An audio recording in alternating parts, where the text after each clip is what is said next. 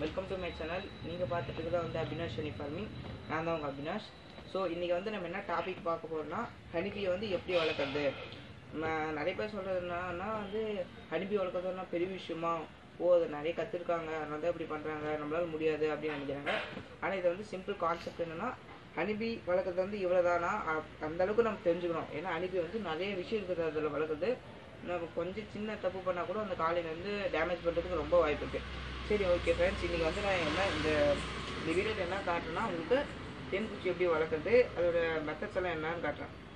முதல்ல நீங்கள் தெரிஞ்சிக்க வேண்டியது வந்து, இது வந்து பாட்டம், இது வந்து அடிப்பலகை, இது வந்து ப்ரூட் சாம்பர், இது வந்து சூப்பர் சாம்பர். ப்ரூட் சாம்பர்லேருந்து வந்து தேனே எடுக்கக்கூடாது, சூப்பர் சாம்பர்லேருந்து மட்டும்தான் தேன் எடுக்கும். ஏன்னா வந்து ப்ரூட் சாம்பரில் வந்து 3 வகையான பார்ட்ஸ் இருக்கிறதுலே ஒன்று வந்து ஹனி, மேலே வந்து ஹனி வைக்கும். அந்த ஒரே அடியில், அந்த ஒரு அடியில் மேலே ஹனி இருக்கும். அது கீழே வந்து லைட்டாக போலன் இருக்கும். அது கீழே தான் வந்து அதோட எக்லேயிங் எல்லாமே இருக்கும். அந்த எக்லேயிங்கில் வந்து நம்ம எதுவுமே டேமேஜ் பண்ணக்கூடாது. அந்த எக்லேயிங்கை வந்து என்னாச்சும் டேமேஜ் பண்ணோம்னா, ஹனிபீஸ் வந்து நம்ம என்ன டிஸ்டர்ப் பண்ணுறாங்க, நம்ம இருக்கிறது அவங்களுக்கு பிடிக்கல அப்படின்னு சொல்லிட்டு இந்த பெட்டிலேருந்து கிளம்பிடும். இந்த கிளம்பின பீஸ் என்ன பண்ணுன்னா வந்து வேறு ஏதாச்சும் மரம் அது மாதிரி இடம் கிடைச்சா ஓகே. ஆனால் அப்படி கிடைக்காம தான் நிறைய பீஸ் எடுத்துடும். நமக்கு வந்து ரொம்ப லாஸ் ஆகிடும் ஃபார்மிங்கில். ஒரு பீஸ் வந்து இப்படி வளர்க்குறாங்க அப்படின்னா வந்து முதல் ஸ்டார்டிங்கே வந்து ஒரு 50 பாக்ஸோ ஒரு 60 பாக்ஸோ வைக்கக்கூடாது. வச்சிங்கன்னா வந்து தேன்பூச்சி பற்றி அதிகமாக வந்து நம்மளால் கற்றுக்க முடியாது. அது வந்து சீக்கிரமாக ஓடி போயிடும். அதனால் வந்து ஒரு வீட்டில் வந்து ஒரு 3 பெட்டியோ இல்லை ஒரு 4 பெட்டியோ வச்சு ஒரு எக்ஸ்பீரியன்ஸ்னால நம்ம தெரிஞ்சுட்டு, அதுக்கப்புறம் தேன்பூச்சி வளர்ப்புனா இவ்வளோ தான் அந்த அளவுக்கு வந்து நம்ம கற்றுக்கணும். அப்படி கற்றுக்கினா மட்டுமே தேன்பூச்செல்லாம் வளர்க்க முடியும். சரி, உங்களுக்கு காட்டுறேன் வாங்க.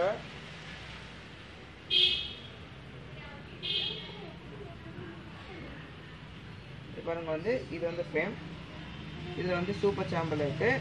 இது வந்து ப்ரூட் சாம்பலில் வந்து இதோட ஃப்ரேம் வந்து ரொம்ப பெருசாக இருக்கும். ஏன்னா வந்து அதோட தேவைக்கு அதோட தேவைக்கு மீறியே வந்து தேன் தான் வந்து சூப்பர் சாம்பலில் வைக்கும். அது மட்டும் நம்ம தெரிஞ்சுக்கணும்.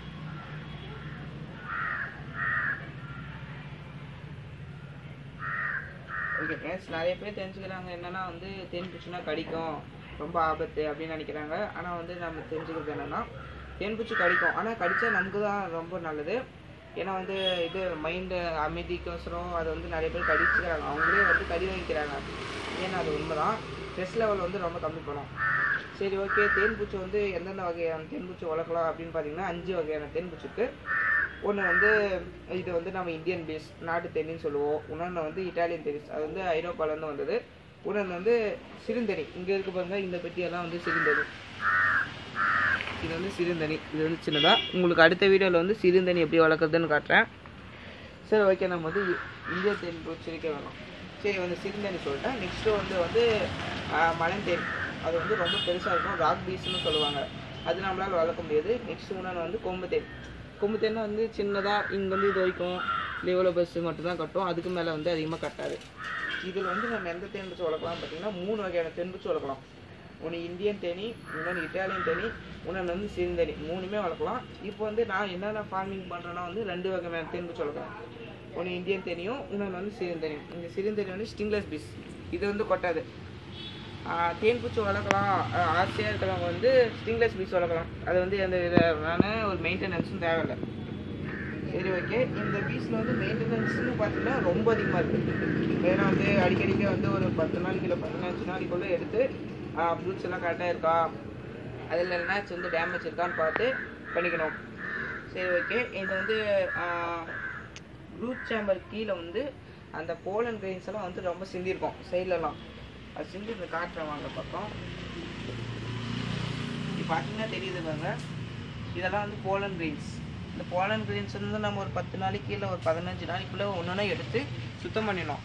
அப்படி சுத்தம் பண்ணோன்னா என்ன ஆகுதுன்னா, இங்கே வேக்ஸ் மாற்றுன்னு ஒரு இது மெழுகுந்து பூச்சி, அது வந்து நைட் நேரத்தில் மட்டும்தான் வந்து எக்லே பண்ணிட்டு போயிடும் இங்கெல்லாம். அது பெருச்சு அந்த சின்ன புழு வந்து இங்கேயே சுற்றிட்டுருக்கோம். அந்த போலன் கிரெயின்ஸ் எல்லாம் சாப்பிட்டு ப்ரோட்டீன் ஃபுட்டில் அது சாப்பிட்டு அங்கேயே இருக்கும்.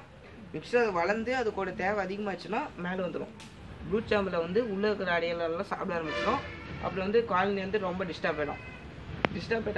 அப்புறம் நமக்கு வந்து இந்த பெட்டிலேருந்து பறந்துடும். இது வந்து நமக்கு சேஃப்டி இல்லை, நம்மளை பார்த்துக்கிறதுலாம் சொல்லி கிளம்பிடும். வந்து ஒரு தேன்பெட்டி வளர்க்குறீங்கன்னா அதில் வந்து முக்கியமாக ராணி தண்ணிக்கு எந்த டேமேஜ் ஆகக்கூடாது. இப்போ தேன்பூச்சி வந்து இப்படி கட்டிடணும். ஏன்னாச்சும் ஒரு கை இருந்துச்சுன்னா ஃபுல்லாக கட்டி அதுக்கு மேலே வந்து ஒரு சின்னதாக ஷீட் மாதிரி போட்டு மூடிடணும். இந்த மாதிரி மரத்துக்கடியில் வந்து தேன்பூச்சி வந்து ரொம்ப வளர்க்கணும். சரி, ஓகே ஃப்ரெண்ட்ஸ். தேன்பூச்சிக்கு வந்து வளர்க்கணும்னா ரொம்ப அதிகமாக தேவையில்லை, ரொம்ப பட்ஜெட்டும் தேவையில்லை. நீங்கள் வெறும் 10,000லேருந்தே வந்து ஸ்டார்ட் பண்ணிக்கலாம். ஒரு 4-5 பெட்டி வச்சிங்கன்னா அதுவே 10,000குள்ளே வந்துடும். சரி, ஓகே. இது வந்து வளர்ந்துச்சுன்னா அப்புறம் நம்ம ஒவ்வொரு சம்பளம் பாருங்கள். இது வந்து சூப்பர் சம்பர் சின்னதாக தான் இருக்குது. இப்போ பல்லி இருக்குது, அந்த பல்லி வந்து நம்ம எடுத்துடணும், இல்லை அதுவே போயிடும். அந்த பல்லி வந்து இருந்துச்சுன்னா தேன்பூச்சிக்கு வந்து ரொம்ப டிஸ்டர்ப் ஆகிடும். தேன்பூச்சி வளர்க்குறவங்க வந்து என்னென்னா ஒரே ஒரு தேன்பூச்சி கூட அதை சாவடிக்கக்கூடாது. ஏன்னா வந்து சாவடிச்சா நம்ம தேன்பூச்சி தானே போட்டோம், நமக்கு தேன் வந்தால் சரி அப்படின்னு நினைக்கிறவங்க இருக்காங்க. ஆனால் வந்து நம்ம என்னென்னா அதை வந்து நம்ம ஒரு ஃப்ரெண்ட்ஸோ ஒரு ரிலேஷன்ஷிப் மாதிரி அதை பழகிட்டோம்னா நமக்கு எந்த வித பாதிப்பும் இல்லை, அதுக்கு இது இல்லை. உங்களுக்கு வந்து நான் அடுத்த வீடியோவில் ஸ்டிங்லெஸ் பீஸ் ஆகிறது வந்து எப்படி வளர்க்குறது, அப்புறம் இதோட வந்து மெயின்டெனன்ஸ் பற்றி ஃபுல்லாக விளக்குறேன். சரி, ஓகே ஃப்ரெண்ட்ஸ். இந்த வீடியோ உங்களுக்கு பிடிச்சிருக்குன்னு நினைக்கிறேன். பிடிச்சிருந்தா மறக்காமல் சப்ஸ்கிரைப் பண்ணிடுங்க. Thank you friends.